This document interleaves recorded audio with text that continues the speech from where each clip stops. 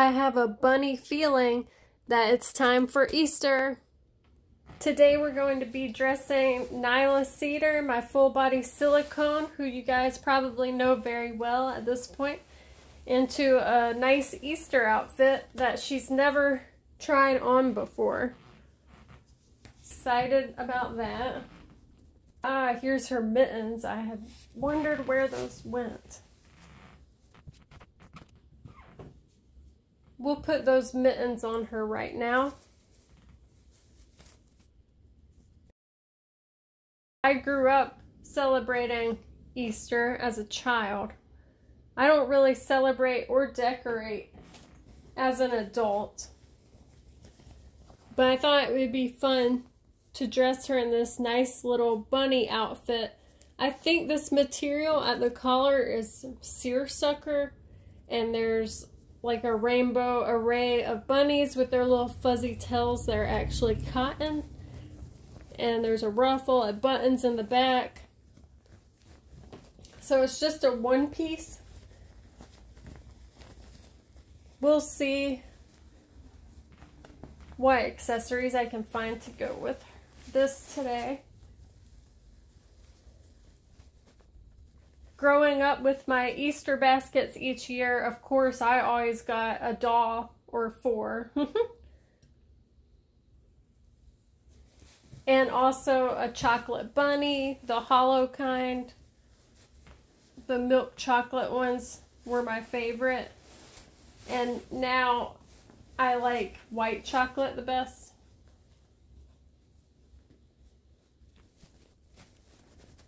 Comment below what's your favorite Easter candy to receive. Jelly beans, or just chocolate. Yes, I always leave her onesie on underneath just for extra protection, since these dolls are so delicate.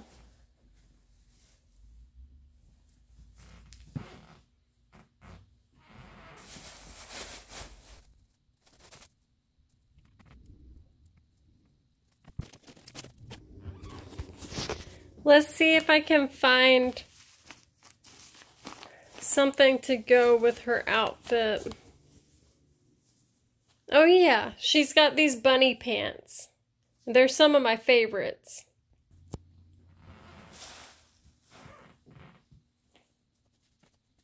I know you're not technically supposed to put pants over an outfit like this, but let's just see how it looks. My mom picked out this outfit, not specifically for Nyla, but she picked it out along with some other outfits. And so it's more her style than mine, because I'm not big on like ruffles or the 80s and 90s style of dressing. I kind of like the more modern stuff myself the best. And I thought maybe to make this outfit look a little more modern, it would be a good idea to add pants to make it modern. That's my opinion.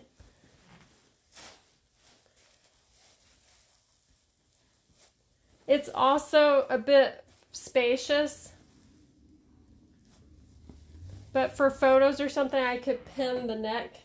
The neckline is what's the biggest part, which is a little annoying.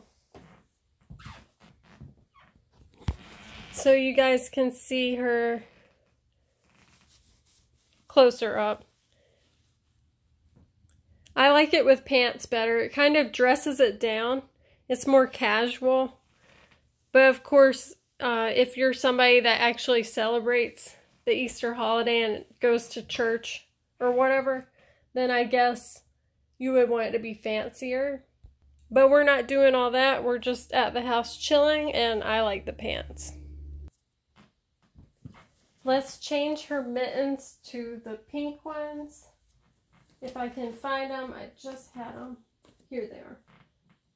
Pink matches the outfit better, since now she's got pink bunnies at her ankles and pink bunnies at the neckline. This looks better to me. And these little yellow socks that are super, super soft. I think they were mine as a baby. We're going to add the socks. And I think we'll add shoes that I wore as a baby that were knitted by probably one of my great grandmothers,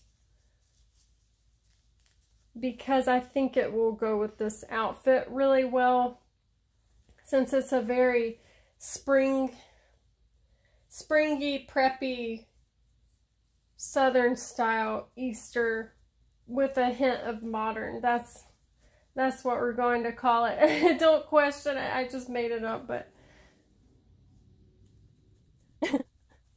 there we go. She looks so real.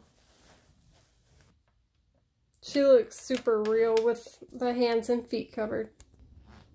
Let's turn her this way. The lighting coming through the window might make her look better from this angle. Okay, here's the little shoes. You guys may have seen these in another video before. I can't remember. But these are the handmade ones by one of my relatives that I was talking about. They're very well made, and they have like a pom-pom, and they're knit material. Typically not really my thing because it's a very classic look handmade items, but